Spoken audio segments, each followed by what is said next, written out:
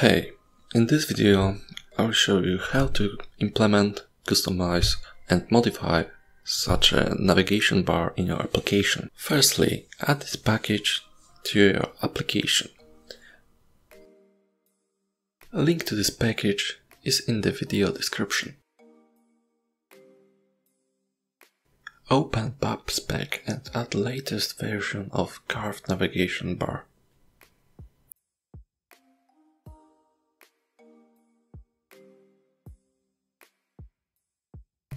So now the latest version is 0.1.2, and we can copy the example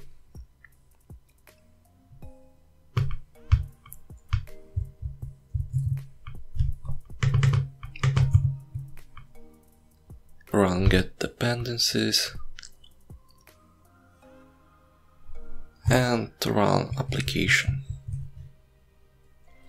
Alright, so we have working example, and the curved navigation bar has some parameters.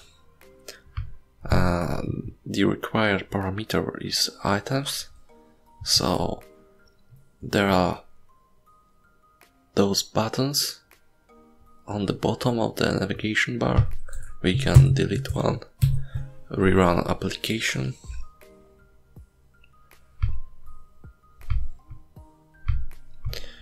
Okay, the second parameter is the color of the navigation bar. We can change this.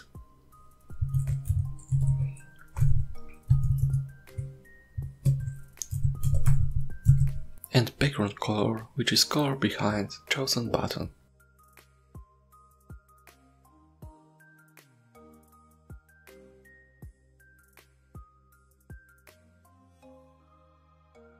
Background of this navigation bar, it has to be the same color as the background color of your body.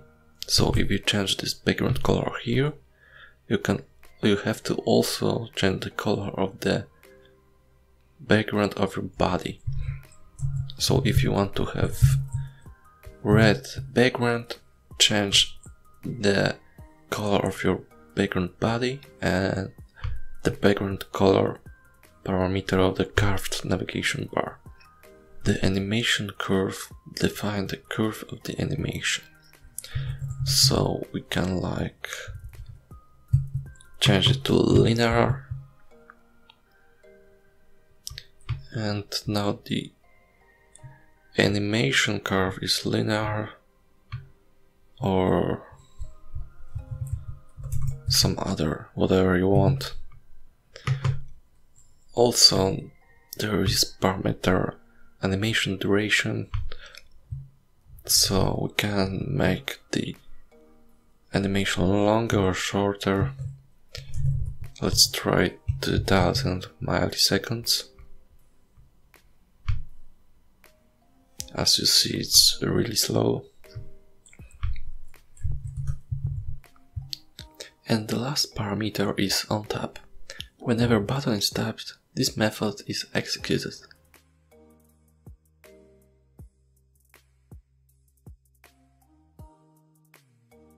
So you can change page here or show user some new information whenever user presses the button. Okay, but how does it work? So we can go to source of this curved navigation bar and go to the build method. As you see, there is stack, and in stack there are three main widgets. The first one is chosen button wrapped in circle material. As you see, we define some material, circle type, and that's all for this widget. Another widget is the custom paint, and it use nav custom painter. And if you go to the source of the nav custom painter, you'll see it's more complicated. So it draws this curve over here, and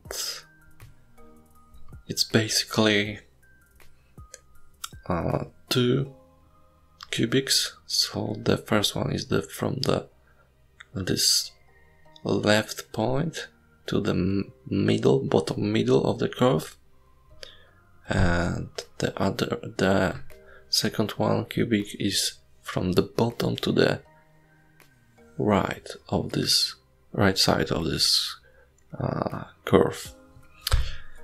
And obviously we have to add the row of nav buttons, so we can know whenever user press this button, and if user press this button, we animate it. And that's all for this video. If you have any issues with this package or problems or new features, you can submit them there. Since I'm the author of this package, you can also write any features or problems in comments of this video. Thanks for watching, see you.